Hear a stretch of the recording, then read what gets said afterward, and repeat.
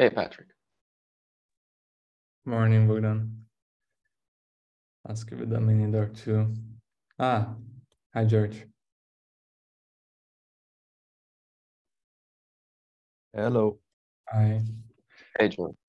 Let's give it a minute or two, see if anybody else gonna connect. I think Dinesh was considering, or perhaps we'll see Rafa here. So let's wait a bit.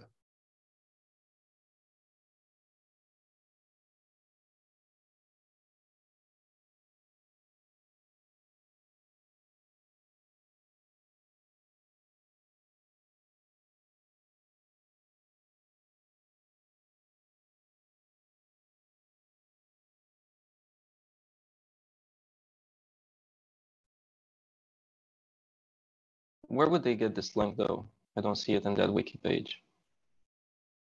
Well, from Discord or from Aries-vcx repo, and actually it's also on wiki page, but maybe it should be a bit more visible. There's on some like top level page, there's a link to the calendar, and in a calendar there's a link to the Zoom call. So yeah, maybe we should make it a bit easier when a person looks at the wiki.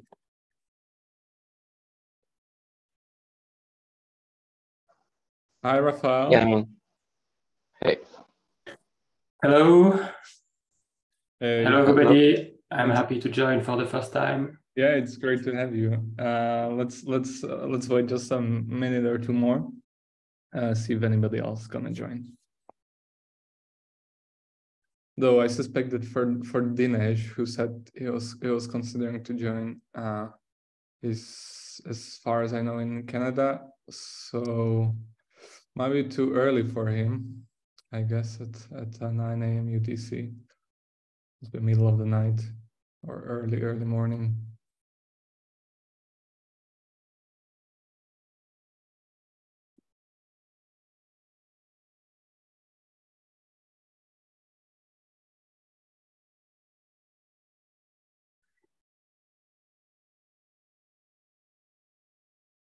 Perhaps we can kick it off and All right, let's he do it. joins later.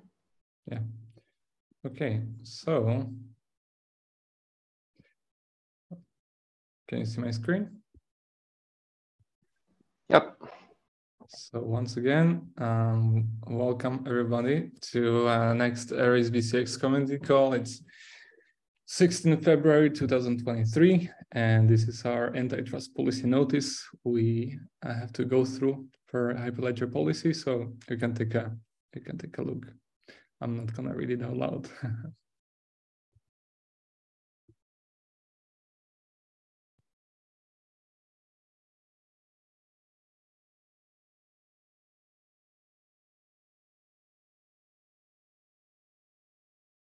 All right, so let's get into our agenda. So yeah, today is we have Rafael for the first time.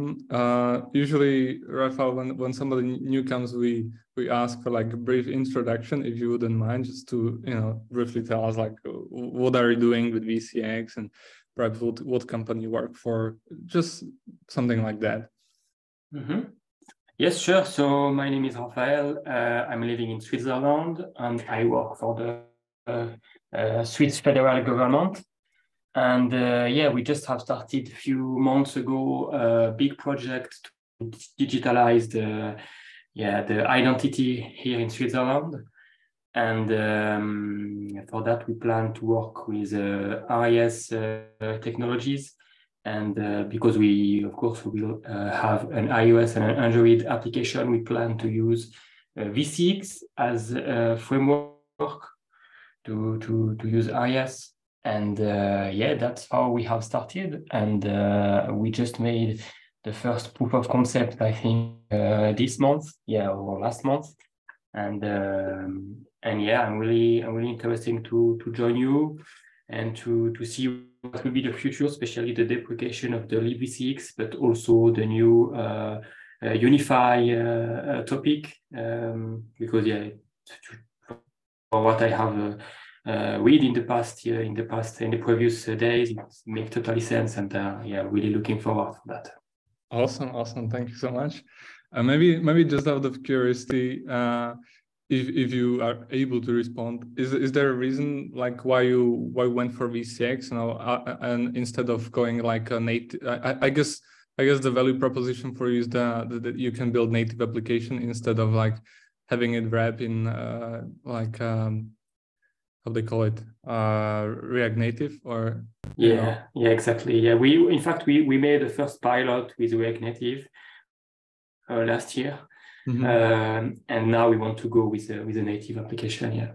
I see. Awesome. All right, thank you so much.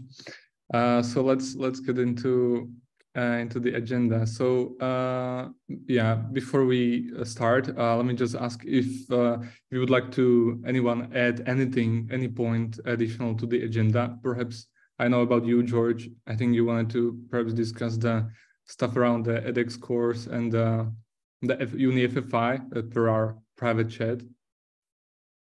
Yeah, that was something I wanted to talk about. But yeah, I could see you have that in there at the end. That's good. All right, so that would cover probably like also the stuff around the UniFFI then, right? Somewhat. Yeah, that'd be good if Okay. possible. I'll just maybe am I not logged in here? Oh yeah, there we go. So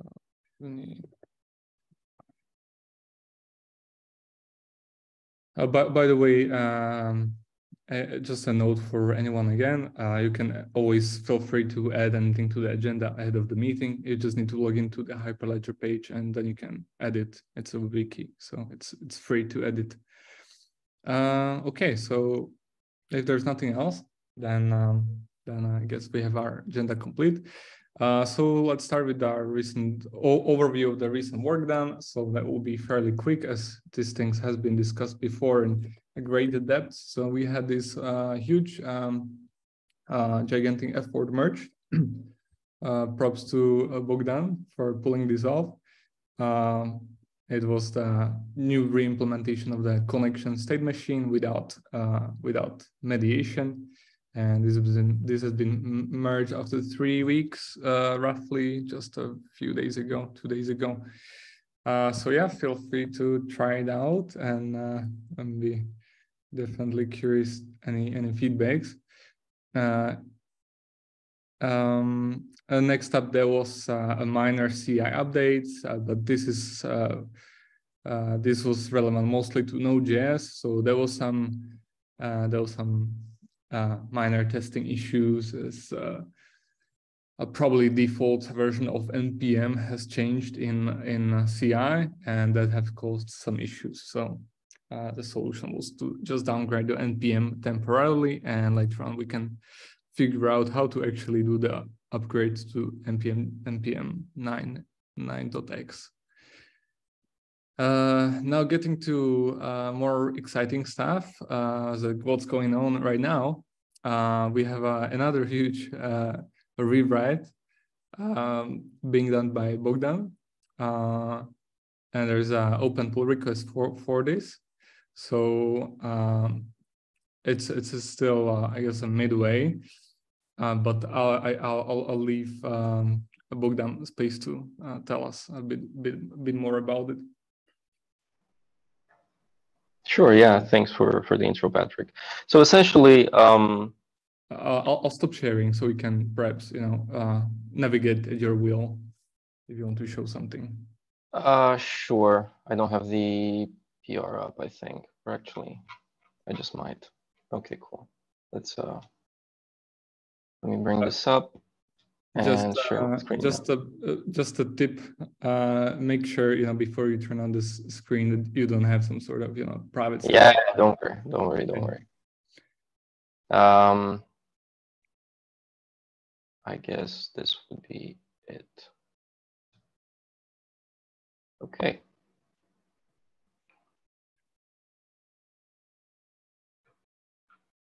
Is this visible? Yeah.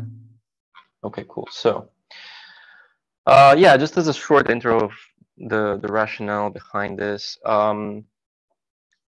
Yeah, I mean, on one hand, there are like a lot of improvements that can be done to how messages are handled and what they expose and how they work.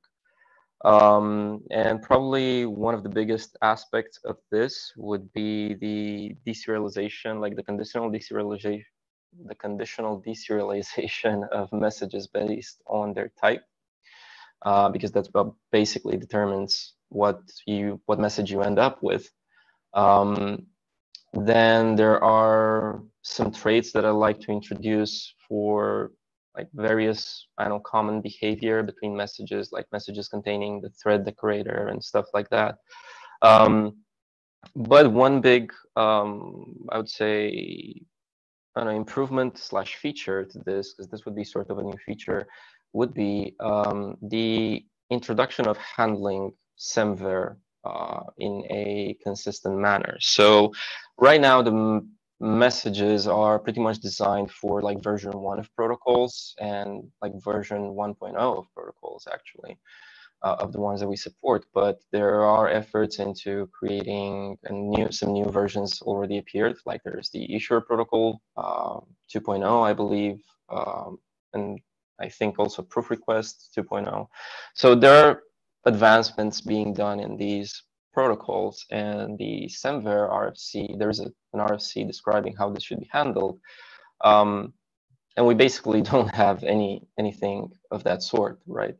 So right now there aren't really any other minor versions that we should be concerned about, but you know, some could be added, and we could be prepared and should be prepared to handle that. Essentially, the overall idea is that if your agent supports, I don't know, let's say the connection protocol up to 1.3, this major version 1 and minor version 3, and there's 1.5 out in the wild and you get the message like that, you should fall back to 1.3 and respond accordingly. So that's the overall idea. And yeah, basically not to interfere with the current messages, because this is ongoing and there's going to be a lot of work that needs to be done before this is somewhat finished and could be merged into Aries-vcx. So there will be some, I created just a new crate for now, so that I don't get a lot of compile errors by simply refactoring the entire thing directly. Yeah, and that's pretty much it. Maybe if you guys want a short introduction into how this works, and maybe the ideas that are exposed here. Let me share my screen again. And there are actually a couple of things that are, let's say, up for debate. And I guess it would be a good idea to bring them up here. Can you see my screen? Yep. Okay, cool. All right, so right now the messages are pretty much just stubs, so there's nothing really implemented in them, because essentially the most complex and important part, and that's actually done, so that's a good thing. The most complex part was basically the deserialization, like the conditional deserialization, and like resorting to the what I call a concrete message. So I don't know, a basic message, or in a connection you have an invitation, a request, a response, right? These are just dummies right now, and that's fine. They will get populated later. But yeah, essentially, the idea is to have this message type that helps us with deserialization. And basically, I don't really want to start with A2A message because there's a bit of debate that I want to bring up there. But essentially, let's say you get a message, you have a type field, and this is basically used to deserialize that type field into a concrete, or like, yeah, a concrete, let's say, I don't know, indication of what message the rest of the JSON contents are linked to, right? So what you're going to get out of the rest of the fields.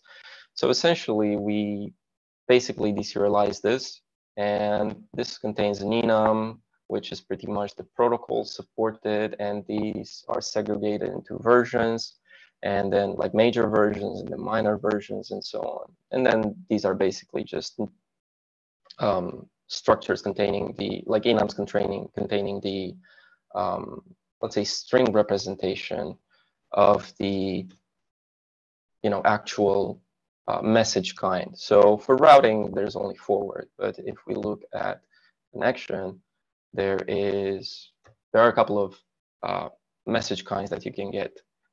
These are for version 1.0. So a new version might have different naming or different, I don't know, maybe multiple fields or stuff like that. And this is why we have this segregation, at least in terms of types.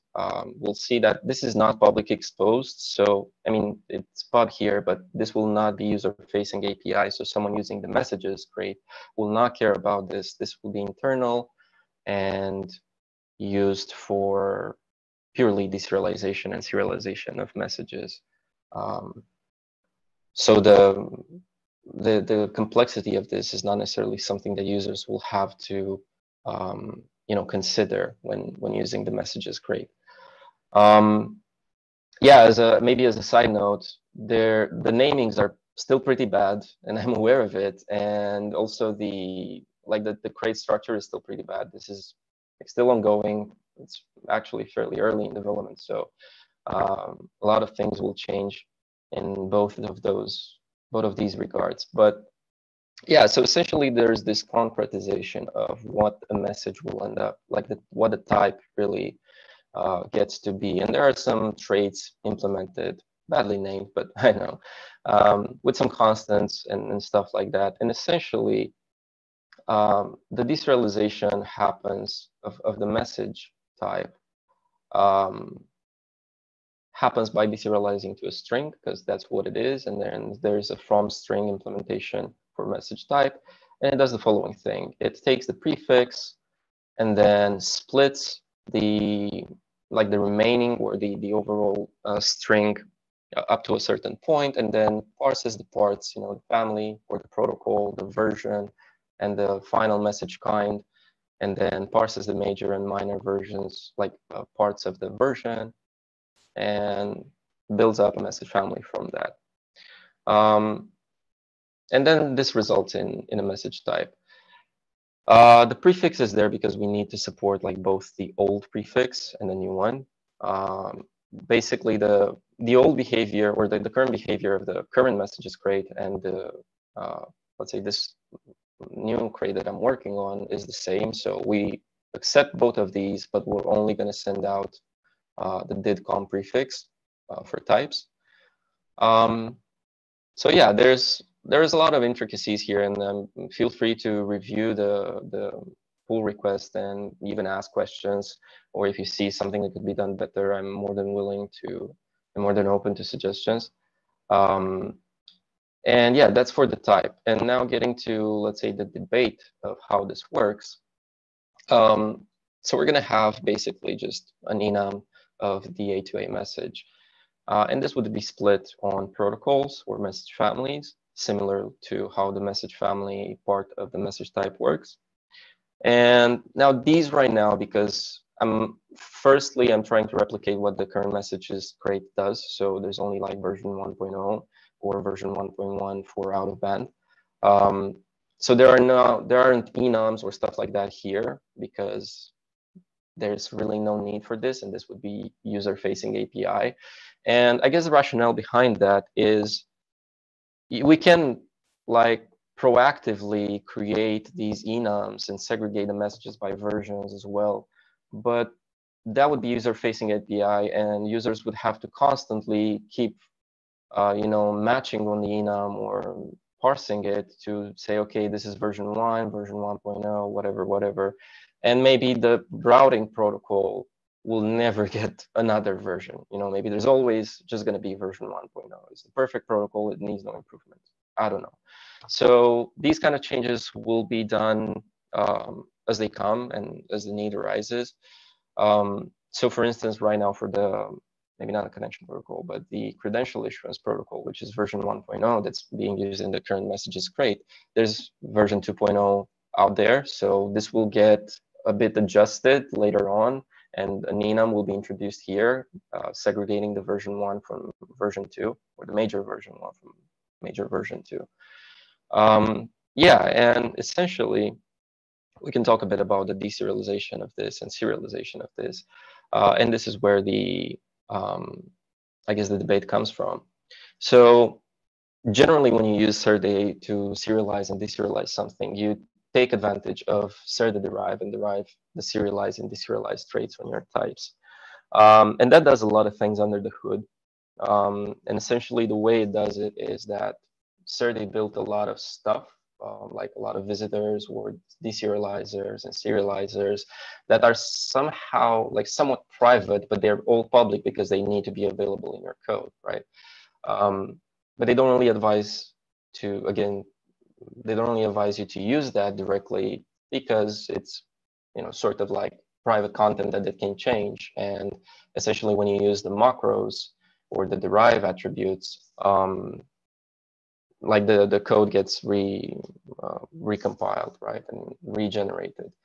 But for our use cases, and because these message types are somewhat intricate, and they're not like, I don't know, just simple fields, you know, as you would see maybe in one of these like message versions. We kind of need to parse this in a way, and so we're kind of taking advantage of some things that SERDE has marked as private. And there are a lot of comments of what these do, and even my opinion on this. It's quite thoroughly described here, and why I think this is okay. Shortly, I think it's okay because we're not dealing with a lot of internal stuff and even the inner workings of these exposed types. This is basically just a bit of a refactored deserialized implementation of what you would get from simply deriving deserialize. But in a general, like in a generic internally tagged enum, you would get, SERDE would create a field struct or a field enum here that represents any of these variants, and then create a visitor for that, and then basically pass the type to this tagged content visitor, which essentially just, as it deserializes your input, it looks for that tag, which in our case is the type, and stores that separately, and then caches the rest of the contents to be deserialized later into the concrete type. So that's exactly what we're doing here. We just use this internal type of SERDE to basically get the tag and store everything else. We deserialize the tag to our message type, and then this is the content deserializer, because that's how the tagged content visitor stores the remaining input tree as an internal content struct. And then essentially this delayed deserialize is just about not having a 100-line match here, because you essentially have to look at if our tag is a message type, we have to look at the family, right? And basically see, okay, what protocol this is, what major version, what minor version, and what message kind, and then deserialize into that. And this is what we're doing here. This is exactly what this is. It's just that it's segregated from, you know, on level, so that you first determine the message family, and then when you have the message family, you determine the major version, and so on. In this case, it doesn't go that far because it doesn't need to, because we only treat version 1.0 here, but that's what it would be doing. And that's for deserialization. There are some alternatives here. I'm not necessarily going to discuss them right now. I documented them here and why I think they're worse. If you guys want, maybe after I finish talking, you can ask me, depending on the time, we can discuss more. So that's for serialization and for deserialization, sorry. And I'm just going to say that in case of a breaking change, I don't know, this gets moved, it's no longer present here, or it's renamed or something like that. It's really easy to fix this. And also we use like concrete versions of Survey, so it's not like our code is not gonna like suddenly not gonna work tomorrow. Maybe it will not work if we bump the version and something changes and then we can fix it, but nothing will just stop working out of the blue. So I guess that's another important aspect. Serialization works in a similar fashion, but it uses a different component. It uses this flat map serializer, and this is basically correspondent to when you have a structure and you want to flatten the internal, like a different structure that is a field in your parent struct. So essentially, because when we serialize, we have a concrete message, but it doesn't have the type, and the type needs to be adjacent to the message, the serialized message. So this is what we do here. The only internal part is this flat map serializer, which will basically do precisely this. Let me pull it up here. So it will, like, based on our message, we can determine the message type, like the concrete message, we can determine the message type. It's part of the infrastructure. And then we serialize that as the type field. And then we generate the serializer here, and I'm going to explain why, but then we serialize the rest of the structure, and that's it. And you end up with your message. So the reason we have to generate this here through a closure is because, I mean, there are a couple of reasons altogether, but the main one is how the machinery works, because you generate the state, because this is how you serialize a structure in Survey.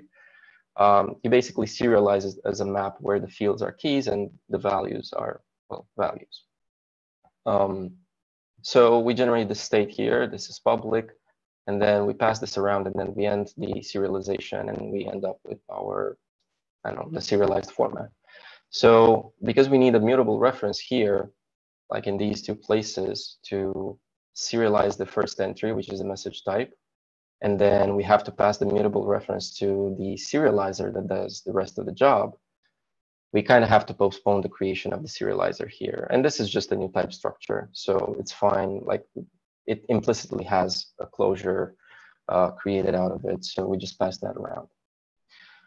And yeah, that's pretty much it. This is how it works, and there are some tests here. I've actually even ran them before. So right now, the messages themselves, like content of the message, is not important. It's just gibberish. But the important part is this: like, you get the type, which is adjacent, and then you deserialize the rest of the message as a concrete message type. And that's the overall idea. Another thing about the like the semantic versioning and the fact that we will support it and accommodate it is that we can also this way sort of determine that compile time through some feature flags, because right now everything will just be exposed, right? We're not going to have any conditional compilation, but down the line we can definitely implement that. And let's say you can choose whether you want a certain minor version of a protocol or a certain major version or a certain protocol altogether. And based on that, we can build a compile time map of the protocols and their versions that are supported. So when we use the discover features protocol, where a different agent queries us for the protocols and the versions that we support, we already have that like compile time determined. And that would be pretty cool because there's no way to go wrong with it. And the entries in the map would also be like conditionally compiled. So that's how we would control it. And yeah, that's I guess the overall idea. There's still a lot of work to be done. And there's some boilerplate going around, which I might turn into some macros. I'm thinking about taking these and moving them with the protocols themselves, which is probably going to be much easier to track instead of having these larger folders. Yeah, so I might move things around. Certain things definitely deserve some better naming, like these resolve traits. But that's the overall idea.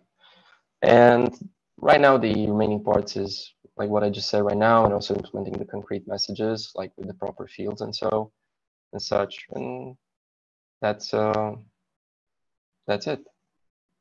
Any opinions, comments?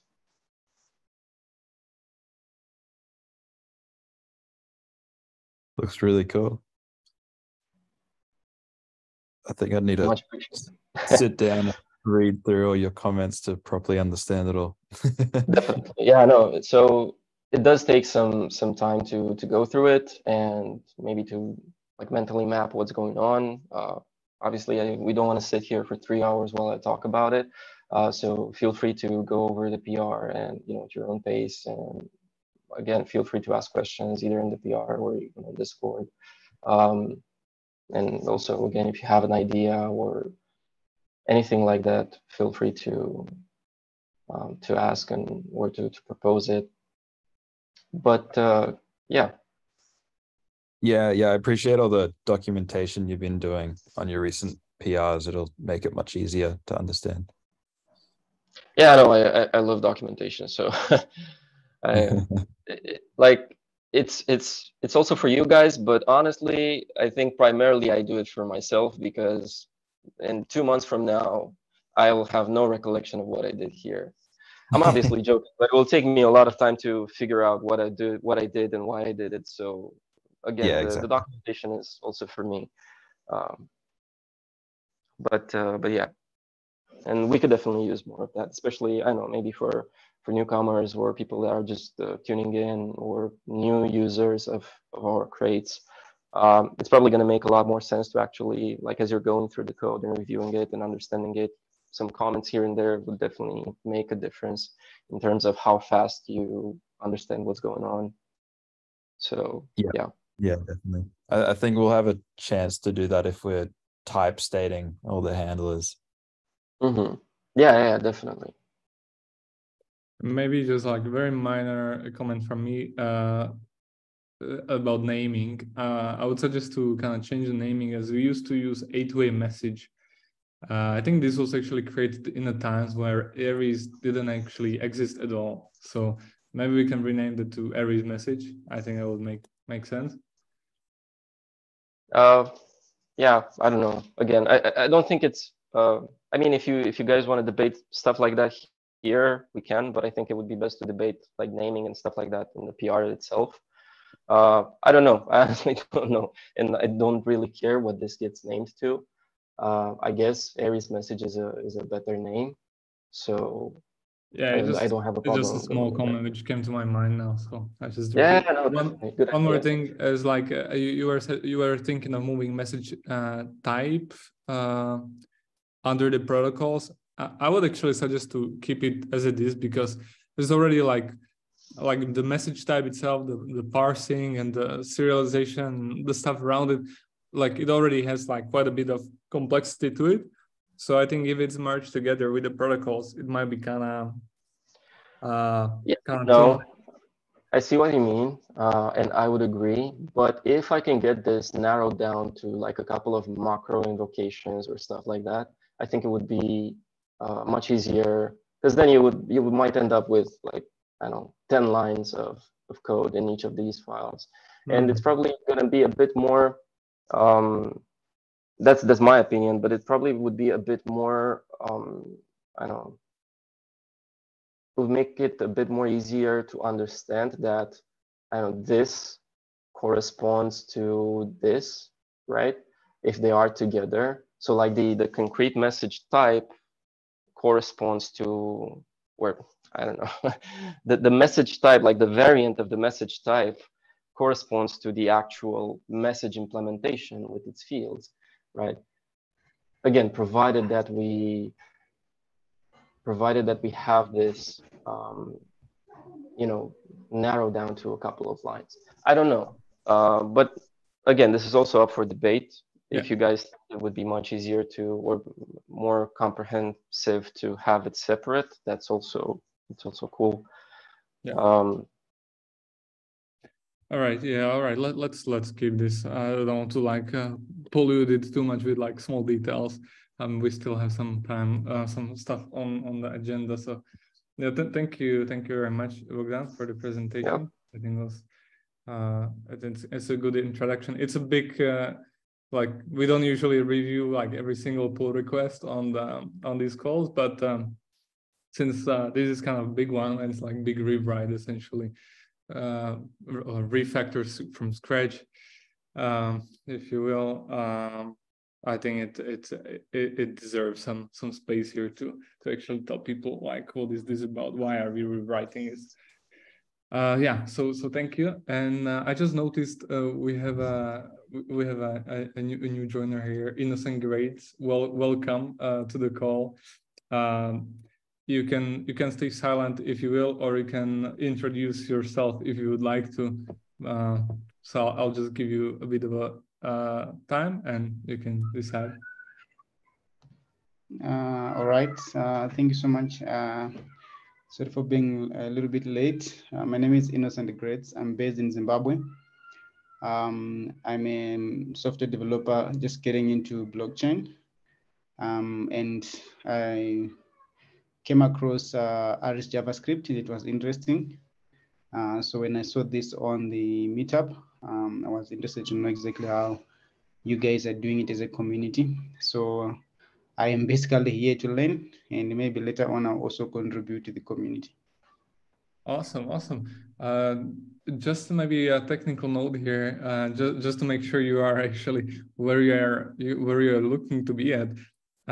So we Aries JavaScript framework, if that's what you're looking for, or if that's what you're interested in, that's actually a different group, and they have their own meetings as well. Yeah, and this particular meeting is Rust implementation of Aries protocols. Whereas although we have actually JavaScript wrappers around, for our project, and you can consume us from JavaScript, this project, this Aries-vcx is a native Rust implementation.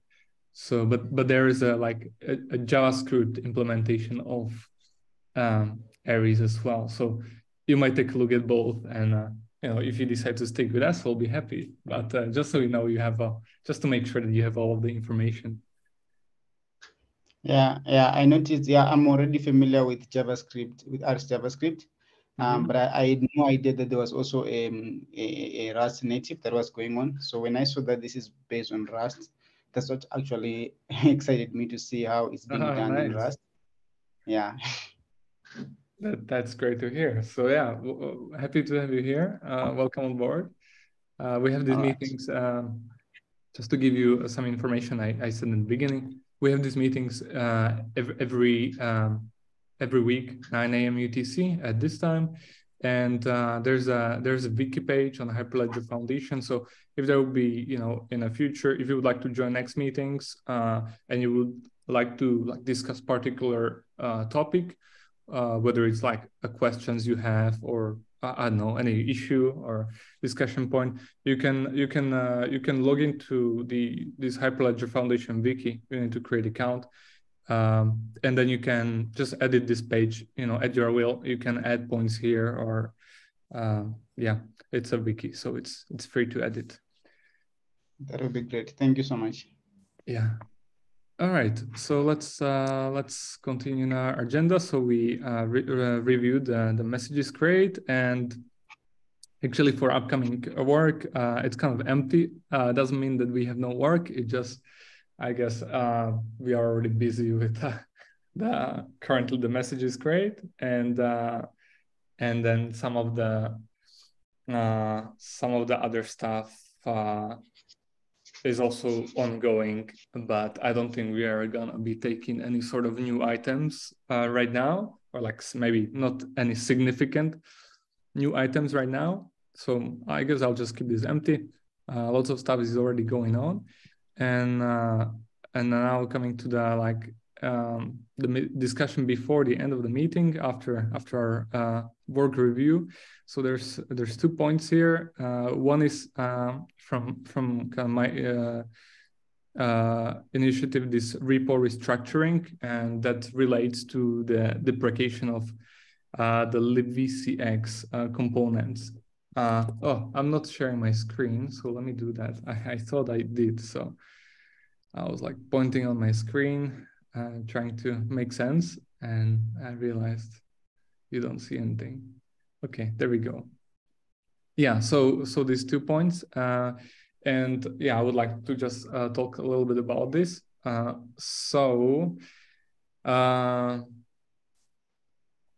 As we have mentioned before, and we also mentioned on previous meetings on a Discord, like we are going to deprecate the libvcx component of the repository, but it's a bit more nuanced than that, because the libvcx itself and the way it's structured, it actually has two main modules in it.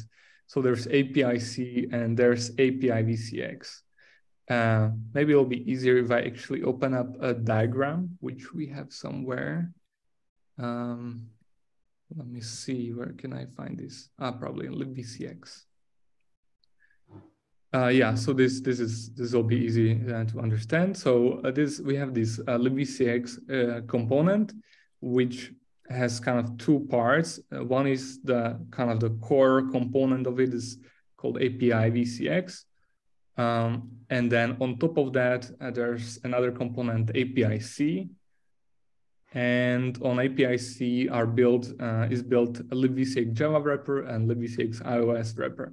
So the deprecation plan is to deprecate this part here. So Java wrapper, iOS wrapper, and API-C, as there are better approaches nowadays how to actually build FFI wrappers for mobile, for iOS and Java. And that's something we've been discussing on our previous meeting. So again, anyone interested in the particular topic of like how to build better FFI wrappers, we covered that extensively on our previous meeting on 9th February. There's a video recordings for every meeting we have, so you can take a look at that. But yeah, in a nutshell, this takes a lot of maintenance. It's a very old approach how to do FFI, and we don't have like capacity to further support this, especially with the new kind of the plans to like implement new protocols. You know, we are doing a lot of internal refactoring now to kind of propagate these improvements and, you know, add new features in the future to Java and iOS wrapper. It will take lots of effort, and honestly, they are getting kind of outdated in terms of dependencies and yeah, just overall approach. So instead, what we'll be keeping from the libvcx crate is the API-vcx. We'll still keep maintaining that. I know Dinesh on Discord is building Flutter wrapper on top of API-vcx, so shouldn't be any worries about that. We also do plan to keep maintaining Node.js wrapper. But yeah, for the mobile approaches, we want this part and have it replaced with the new approach based on UniFFI, which is right now in like POC stage.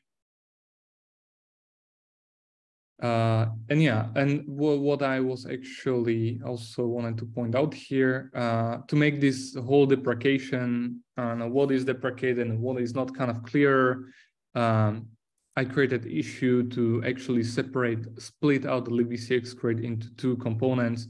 So one would be the API-C kind of crate, and the other would be API-vcx. That way we could kind of more clearly communicate like, okay, this crate is fully deprecated and this one is still supported. Don't use this one, but you can use the other one. Now it's kind of, it could be kind of confusing, like, oh, we are deprecating half of this crate. So I think splitting it out into would make things clearer. Yeah, and that's kind of it. Do you guys, anyone have any comments, ideas, insights on this restructuring and also the deprecation itself? I do have a question. So the current libvcx part, the API-vcx part of libvcx, is that only going to be used for the Node.js wrapper in the future? Yes. Well, for it will be used for Node.js wrapper, and as I mentioned, Dinesh on Discord. the We're Flutter building wrapper. Flutter wrapper on top of this. Fair enough. Okay. Yeah, because I was thinking about integrating that directly into the wrapper, the Node.js wrapper, but I forgot that there's also the Flutter wrapper being built. My bad. All right. I have a question. Mm-hmm. Do you confirm that we will continue to do bug fix of the libvcx at least until we have a stable version 1 of the Unify library? Yeah, I think we can do fixes if there's anything to fix. I think we can do that. It wouldn't be much of an effort, but probably can't expect like new features, to be propagated. If there's going to be new features or new implementations in Aries-vcx, these won't be propagated to the Java and iOS libvcx wrappers. Yes, sure. Makes sense. Thank you. Just on what was said just before, the Node.js wrapper, did you guys originally try to write it on top of Aries-vcx and ran into issues, or?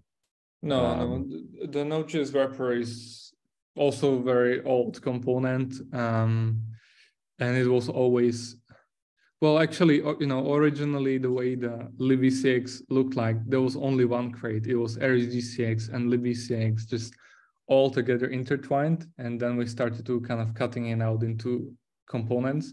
So then we iterated, this was the final iteration when we actually split it out, API VCX layer and API C layer, and a Node.js wrapper existed for a long time. It was just kind of built the way it is. It just, we started cutting it out.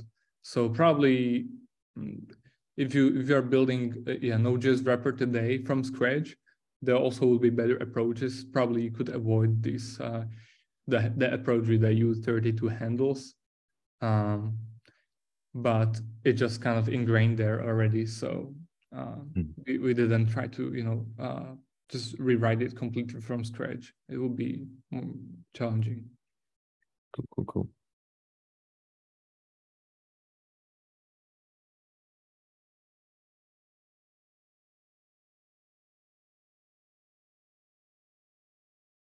Okay, so there's no further questions. I think we can move on to the next point. And that's we had a recently inquiry from Stephen Curran. He's a creator, or I don't know, maybe one of the creators of edX course, which talks a lot about Aries and like Hyperledger. And he posted a message on the Discord channel that he would like to include include Aries-vcx implementation as kind of like some included into the edX course he's building to point people, like if you would like to, I guess, take a look at the Rust implementation. This is where you can start. So and there's two kind of, I guess, pieces here.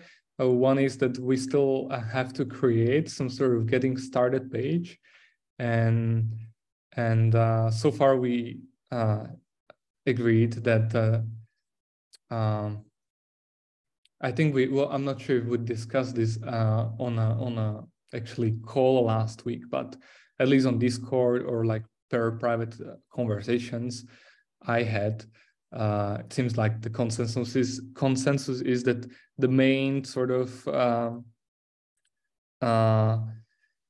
place which you would sort of advertise or promote on this edX course, what we would try to show people is the Aries-vcx portion of the entire repository. So not to send them to libvcx or elsewhere, like just make Aries-vcx Rust implementation as a first-class citizen.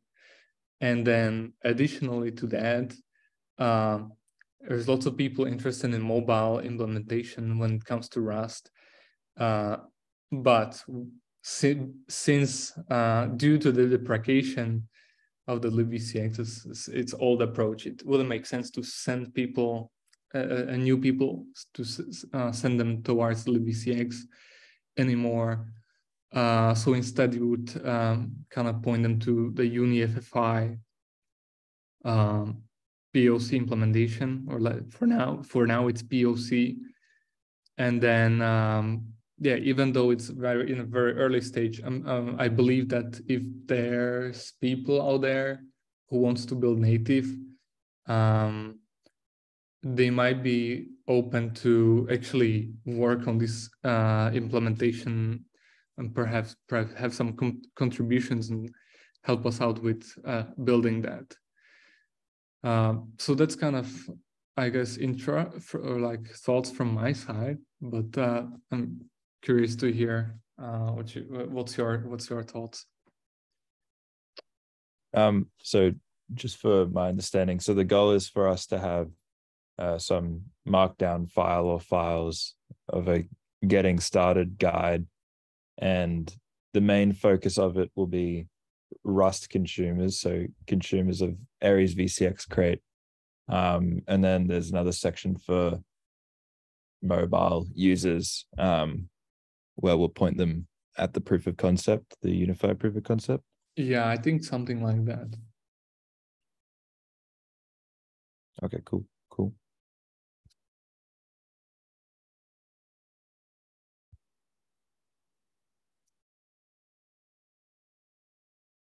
If no one has other questions, my sort of big question is what that proof of concept should really look like, and also when are we trying to have it finished or ready by?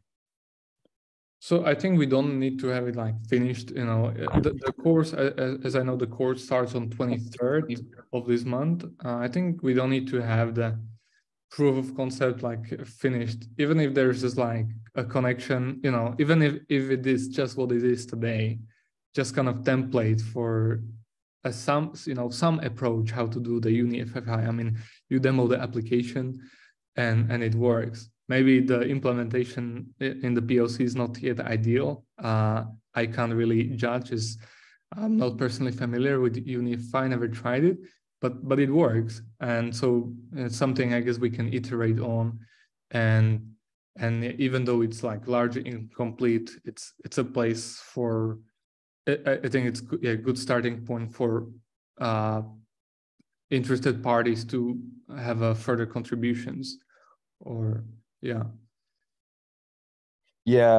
true. I think my main thing with the current sample app that I showed last week is that it's just wrapping connection at the moment, and all it really can let you do is create the initial invitation or accept an invitation, but I guess a proper sample app to actually walk through the connection protocol, you'd have to put in a QR code scanner and have all these things running, a mediator running, and all this other stuff for a proper sample app that I think would interest external consumers. Just because the sample app at the moment, it might be cool to us because we understand that if you can call .pairwise info and get back the data, it means that it is working. But I think more interesting to the consumer is being able to walk through a protocol, if you get what I mean. Yeah. I think I guess to get a connection, to get that kind of flow, like the main challenge would be to figure out the mediation actually. And yeah, so I guess that's the question. At the same time, I equally wouldn't want to further promote the mediated connection, which is coupled with the VCX agency node as a custom implementation.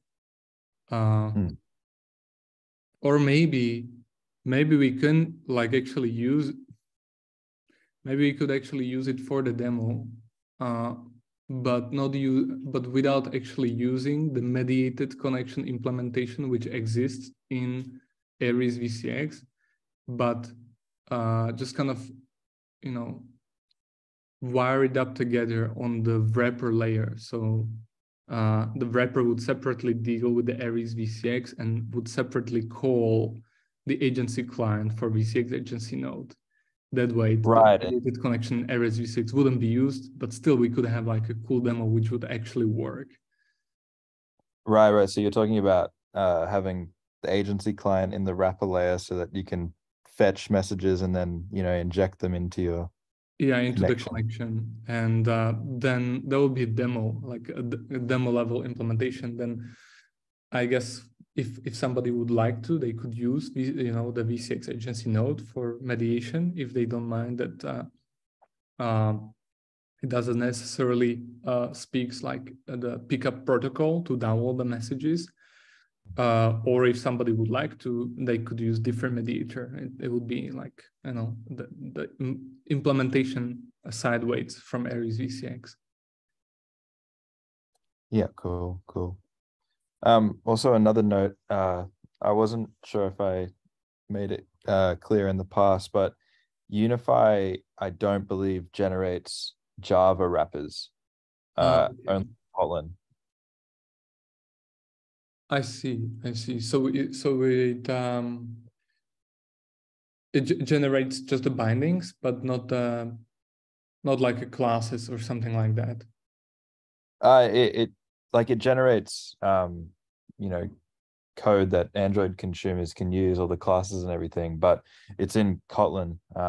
So I don't think a Java Android consumer could use those bindings.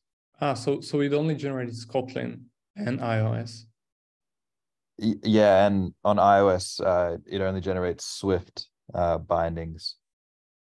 I'm not sure about Objective-C, or I'm not sure about much of iOS development, to be honest. I see. I didn't realize that.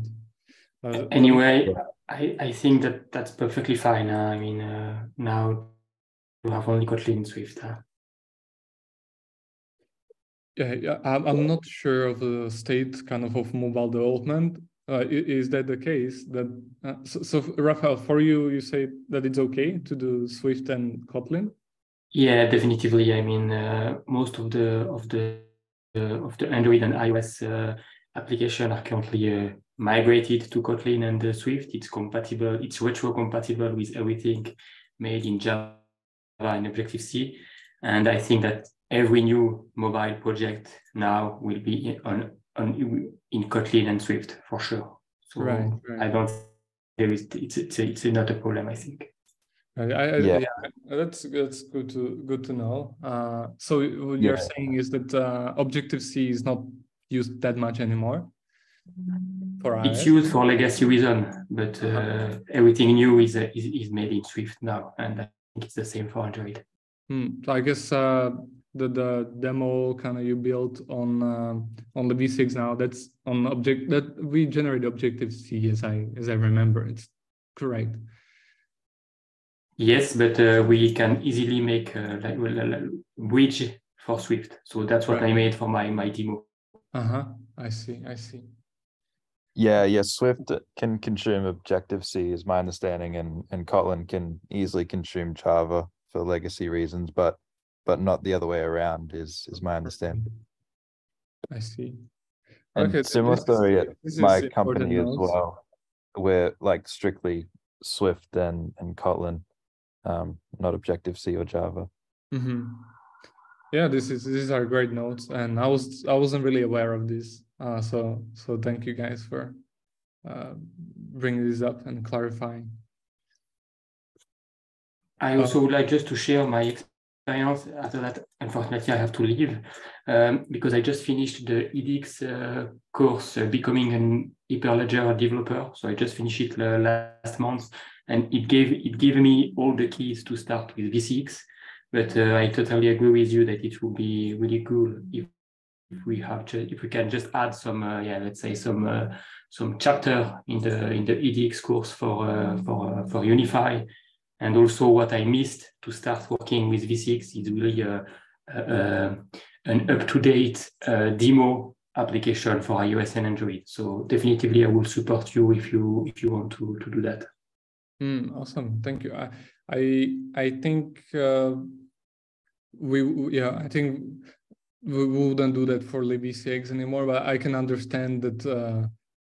Speaking from your experience starting on libvcx, that's probably I can imagine you easily miss that. And there are some third-party made demos, but they are fairly old. I guess at this point, at least 2 years old, and things has changed since then. But yeah, we should take maybe we should try to take like friendlier approach with the UniFFI, the new way, and make sure that there's a demo and that kind of stuff to make it easy. Yeah, so I guess I can definitely work on the Android demo and sort of have a demo that can walk through a connection protocol if that's what we're after. Yeah, well, it seems that would be having at least something working would be like definitely nice, but we can start without that. I guess we can just prepare the sort of getting started page, right? And point out to like two different, one separate getting started for Aries-vcx and one for the UniFFI, some sort of readmes, and then just kind of update them on the fly, right? As we progress further, we can keep these things updated. Yep, good point. Thank you, Raphael. Thanks you for joining us. Raphael already disconnected. Well, anyway, yeah. Anything else to this?